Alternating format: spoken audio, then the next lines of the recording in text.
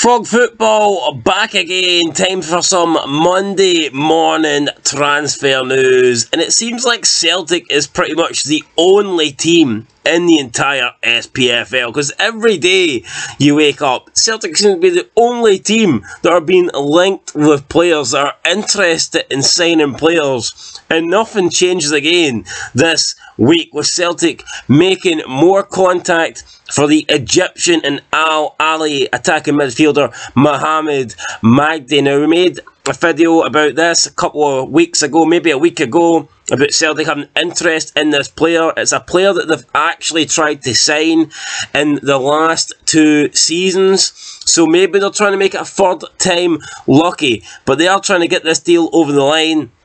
He appears to be in pretty good form, and it looks like his transfer value has actually skyrocketed over the last couple of seasons, so Celtic might have to pay a couple of £1 million to get this move over the line. But I feel like an attacking midfielder is probably the last of what Celtic need. Maybe someone in like a cam role, but in terms of like wide players, I mean, you look at the Celtic lineup and the Celtic squad, and they've just got tons of wide players from Maida, Jota, Abada, Haksabanovic, Forrest. I mean, you name it, Celtic literally have, you know, like 6 or 7 wide attacking players, so I don't know if they need another one in there. But yeah, Mohamed Magdi is a player that looks like eventually he could become a Celtic player potentially in January. And another player that Celtic have been linked with is South Korean forward Gue-Sung. Now, it seems like Celtic are interested in bringing in another striker, and this could be to replace Georgios Giakoumakis. We know that he's not exactly happy at the moment, whether it's him or his agents, but it looks like Giakoumakis could be on his way out of Celtic, and I feel like if Giakoumakis is going to leave, it might be because another player is coming in. He's already considered pretty much second in the pecking order behind Kyogo Furuhashi.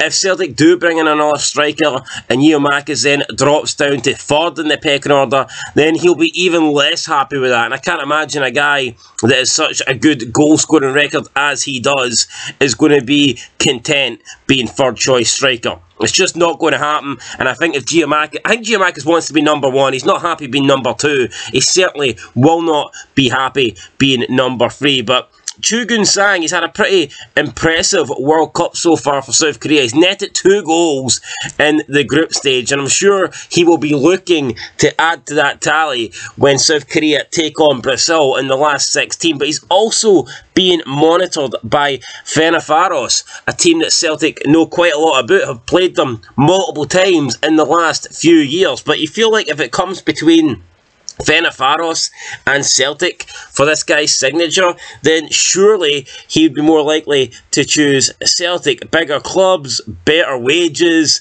just seems like an all-round no-brainer that you would choose Celtic over Fenerbahce. But we'll see, there could be more clubs interested in the 24-year-old South Korean, and it's no surprise to see Ange go to the Asian market, but yeah, this would be the first South Korean that Ange signs rather than Japanese player. Now, in terms of other teams, what else is happening in the SPFL? Robbie Nielsen has come out and said he expects Hearts to have a quiet transfer window. So it looks like Nielsen isn't expecting the Jambos to be busy in January, which kind of sucks. I was hoping Hearts would make a signing or 2, but it looks like that's not going to happen. And new Rangers manager Michael Beale has came out and he has said that his Rangers squad is just as good as Celtics. He says his Rangers players are every bit as good as Celtics. I don't believe that whatsoever.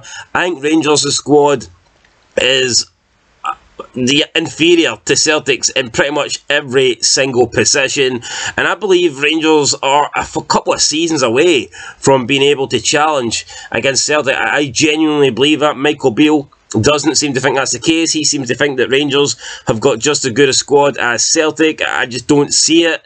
Midfield, Celtic are much better. I think attacking options, I mean, you look at Celtic's wide players, I mean, like I said earlier in the video, they've got so many options. You look at Rangers and they've struggled. They haven't had a good right-sided midfielder in about 5 years. They've got Kent, who's out of form. You've got Matondo and Sakala that sometimes play out in the right, but are not impressive. They're never really, you know, contributing to much. So, attacking wise, they've got Cholak, who, I mean, is having a good season, can't deny that, but would you really take Cholak over Kyogo Furuhashi? I don't think so. You've got Morelos, who's out of form, out of shape. The back line, yeah, Tab's good, but you've got Juranovic being linked with big money moves away. I think Greg Taylor's in better form than Barisic, and I mean, at the back, Cameron Carter-Vickers looks more solid than any player Rangers have, so I mean, maybe I mean, I don't rate Joe Hart, but at the same time, I think Alan McGregor's pretty much past it. So yeah, I mean, I look at every position, and I think that Celtic are superior to Rangers in pretty much every area of the pitch. So I do not believe Michael Beale when he says that his Rangers squad is every bit as good as Celtic's. Anyway, that's it. Quiet day at the moment for the SPFL transfer news. Who knows? Hopefully there'll be more news happening the closer we get to January. But it looks like Ange isn't waiting. He wants to get all Celtic's business wrapped up before Christmas. And maybe he wants to put a nice wee bow on top of these transfers as well. Anyway, guys, that's it. More football news hopefully coming later today. We'll catch you in the next one. But until then, peace.